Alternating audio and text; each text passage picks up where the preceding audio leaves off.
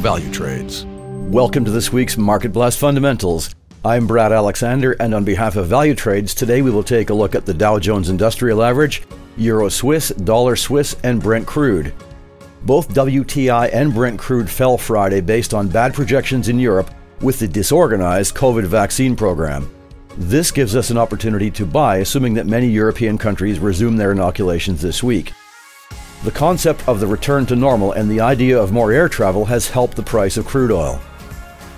Keep an eye on your economic calendars this week as we expect a lot of volatility with central bank governors speaking, including the US Federal Reserve, the Bank of England, the European Central Bank, and the Bank of Japan. Also watch for an interest rate decision from Switzerland Thursday. The Swiss National Bank has kept interest rates low and the Swiss franc weaker to help Swiss export figures, but we see consolidation and, in fact, some Swiss strength.